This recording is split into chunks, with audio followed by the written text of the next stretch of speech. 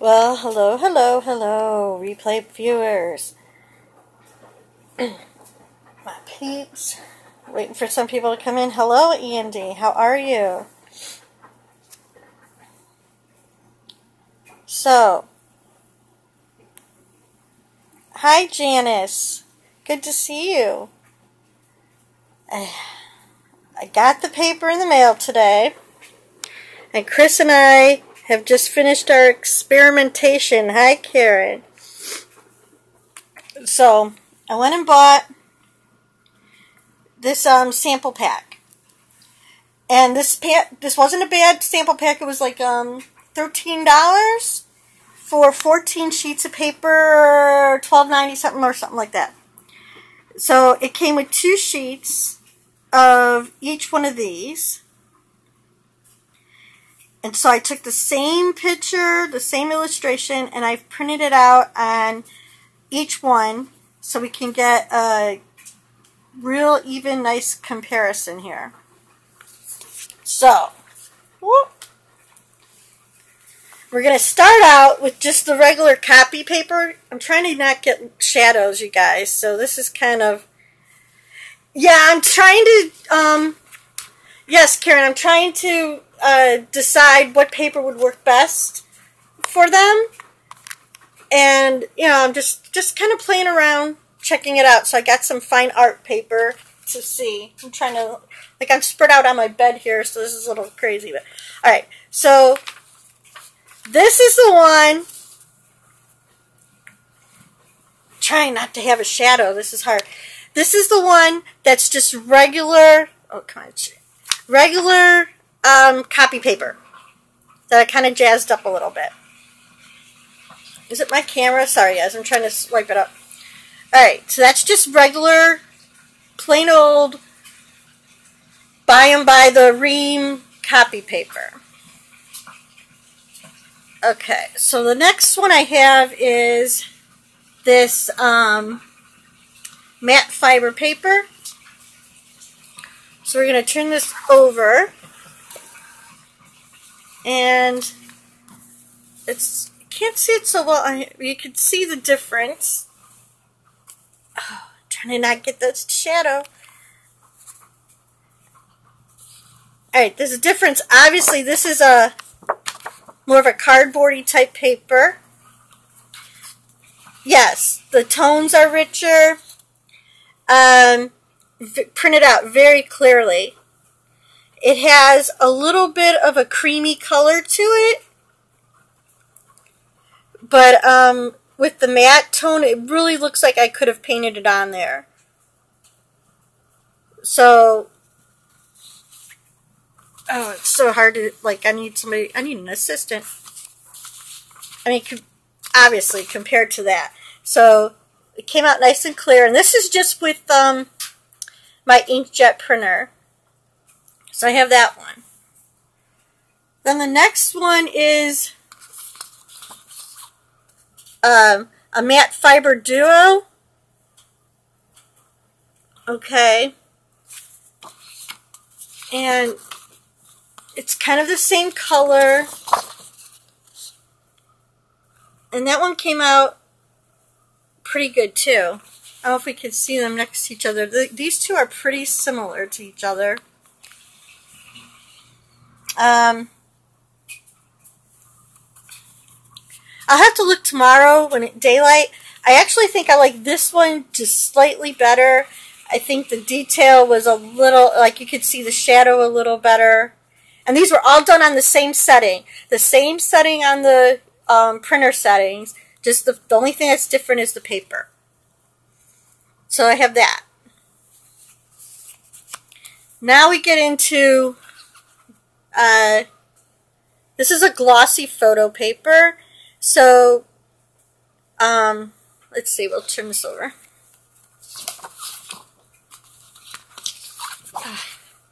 And it looks like photo paper. Has a little shine to it.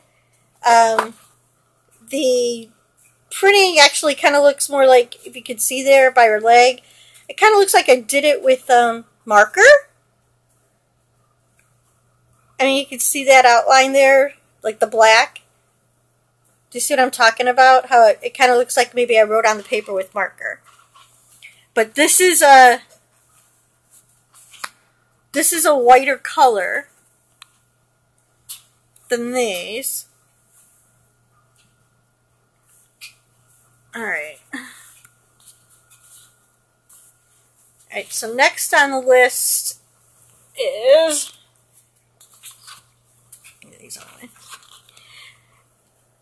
it's called Luster. And these are all pretty nice, nice heavy sheets of paper. They're not like, little sheet. And this one, a little bit of the same. Not as bad as the Photo Glossy. It has a little shimmer, iridescent shimmer to it. But it's still printed out. Yeah, right. And this still printed out really nice and clear and sharp. So, but this is still more of a photo paper. So let's see if we can get these. I'm going to try to hold these up. So, I mean, those are pretty similar to each other. Except you can see how this one's really super shiny. And this one is a little more like a iridescent, like a pearly sort of color. And speaking of which, I think this is called a silk. I don't even know how to pronounce that. This is probably my least favorite one, simply because whatever it did, you could see the lines from the printer, the rollers of the printer, which that's unacceptable. So this one's probably, this one is not being in the running really. Whatever the cover is on this paper, the rollers just kind of, so you could see them. Yeah, I do not like that. I was like, eh. So whatever whatever they put on here, it just kind of like went up. So that one's kind of like tossed to the side. And this is called Pearl. And once again, this one probably doesn't have as much shimmer, and it has a little like you can kind of see like a little bit of iridescence to it, which would work for some things. I don't know if it really works for this so much. Nice and clear, a little bit of a glimmer to it. Right. And then the last one is yeah, well, here we go. This is a canvas paper. It's a nice thick canvas, but it's bendable just like canvas. Okay. And this is what it looks like. Let me see if I could get close enough to see it. It looks, can you see the detail? Yes, it's textured like canvas, and so it almost looks like I really painted on it. Yeah.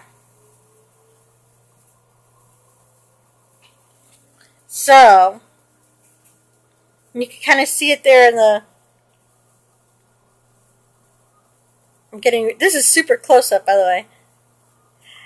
I think I'm kind of liking this canvas paper for these. I mean, I think it's between the canvas and the matte. I mean, like the paper, I think you have to determine what you're using your paper for. I'm going to play around and do the embellishments on all these anyway. But I like that these are a little thicker, but I like that this is sort of has the texture, so if somebody saw it, it almost looks like I painted. Oh, I am not sure. I'm not sure when you buy an individual package of them on the pricing quite yet. because my husband didn't want me to take that into consideration. So he bought them. He bought the sample pack for me. The sample pack was like, with shipping and stuff, it was like $12.95. I'm gonna say that's with shipping and handling, everything from like Amazon. And then you got the 14 papers to sample. I'm going to think that when you bought a packet, it'd probably be less. But, it's going to be probably a little less than $1 a sheet, which isn't bad. Yeah, it is. But I think that they're all going to be probably around $1 a sheet. Maybe a little less. So, like, these two are pretty close, similar.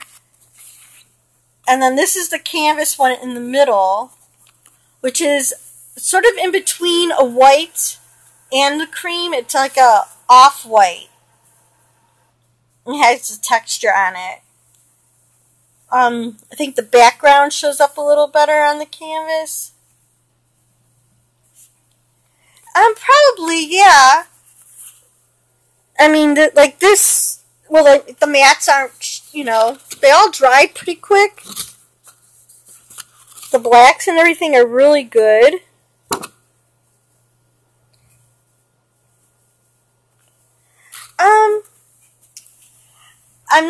I'm not sure. My husband would probably have to test on that. I'm not sure. I think they're pretty much the same. I mean, we had it set on the high quality. We went to the website, and my printer is not a high enough quality for them to have an ICC profile for it, which would download all the settings. But we did some research and got, what we comparable settings. So it was like the best photo quality, whatever setting. And this is just regular ink too. I'm sure there is, like if I got into it, I'm sure there's better quality arty ink. The good news is all these art papers are archival paper, so they're archival quality.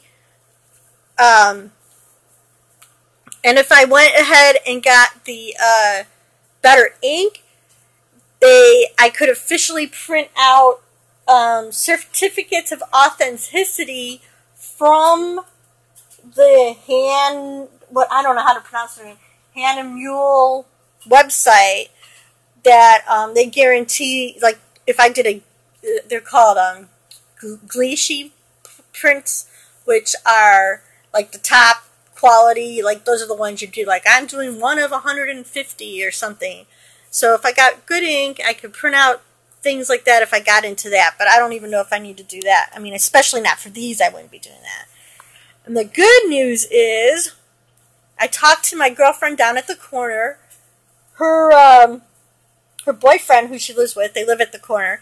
He works for Heidelberg, which is a huge printer company, so he's familiar with printing and all that. And he does like a tile business, so he has a couple different printers, and he has a big heat press at his house. We were just down there last weekend, and we were putting some transfers and things on t-shirts.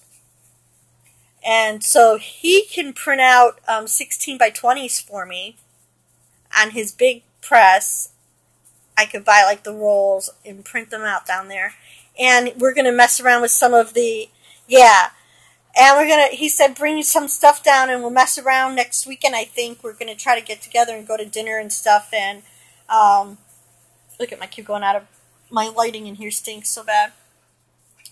And we're going to print out some stuff and mess around with his printer because he's curious now. I think he wants to print out the instruments. So we might print out one of those over there next weekend and see how that works. And obviously, I would just have to, he goes, oh, you just have to pay me for some ink and buy the paper. And I was like, well, that's cool, because I could go down there and basically sort of run the program myself after he showed me. So I have those options.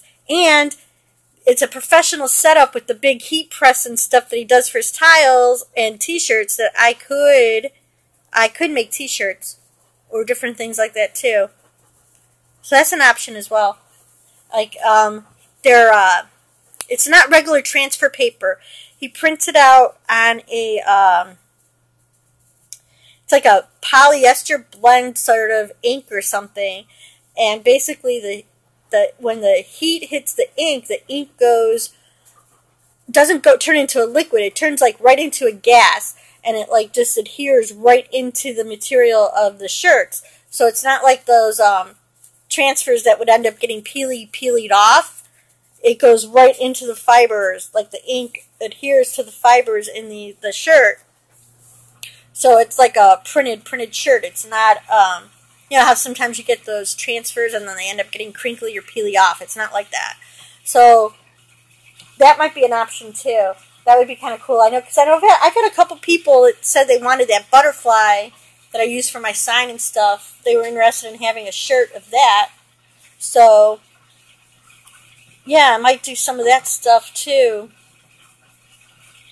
We have a big citywide garage sale, like end of May.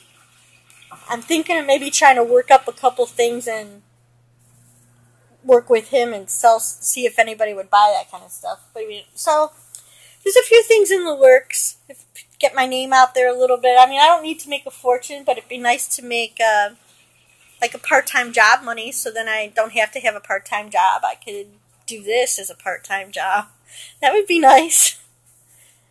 But so that's the paper. Which ones did you guys like best?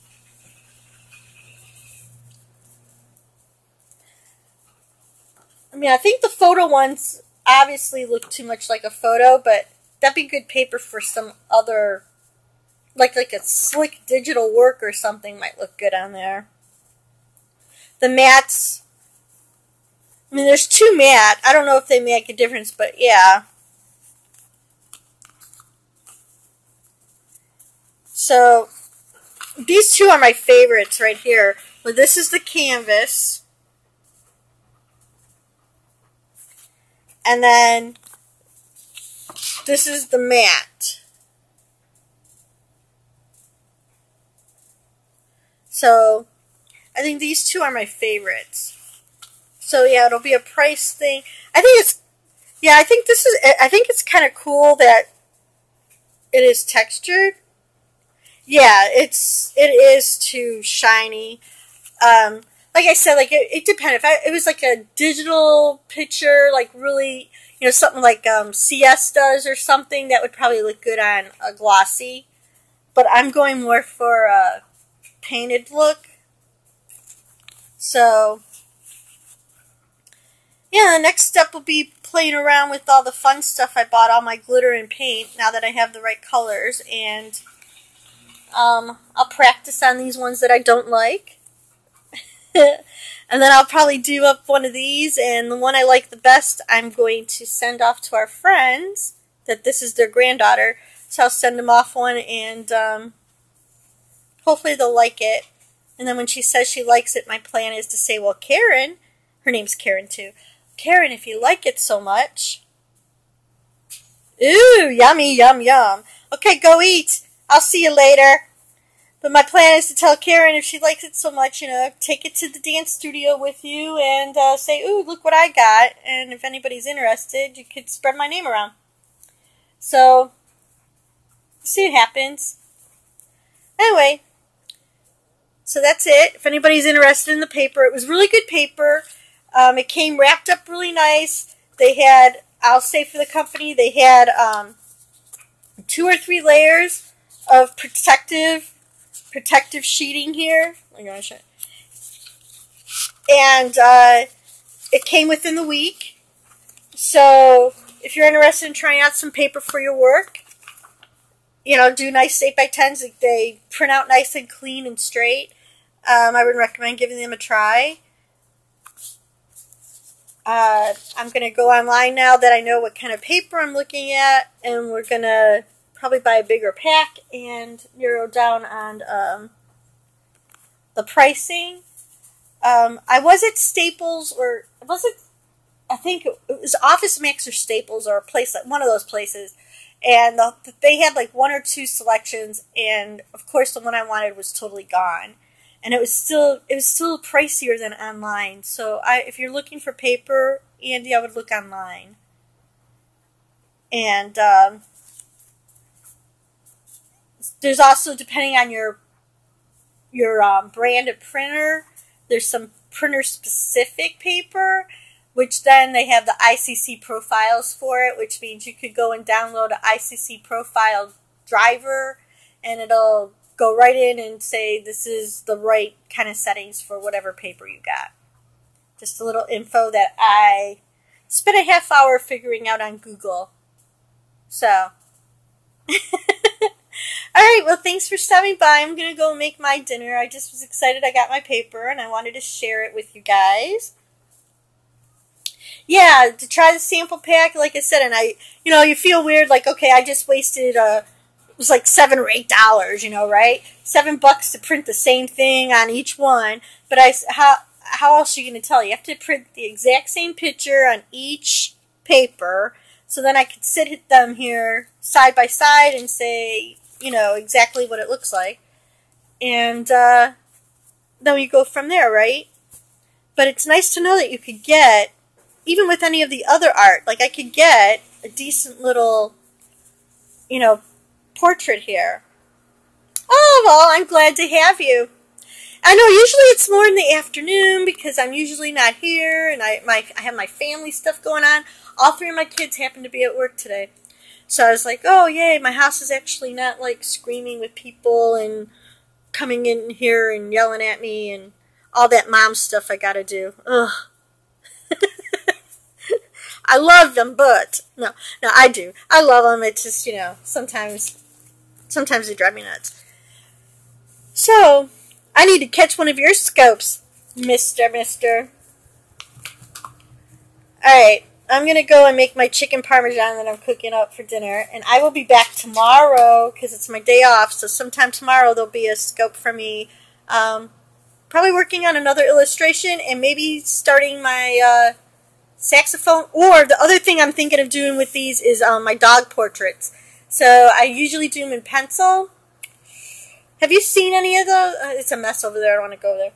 But if you go to my website, if you go to Facebook, I have an art album. I have some really good dog portraits that I do, and in pencil. And I want to see if I could do them digitally.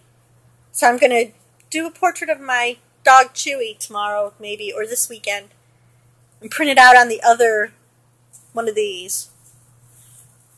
So that's the plan. I'm going to glitz these other ones up with the glitter and texture paint, and work on my other stuff. So that's what I'll be doing tomorrow and this weekend. And it was great having you. Thanks for stopping by. And I'll see you out there in Scopeland and on Facebook for sure. Have a good one. Thanks again.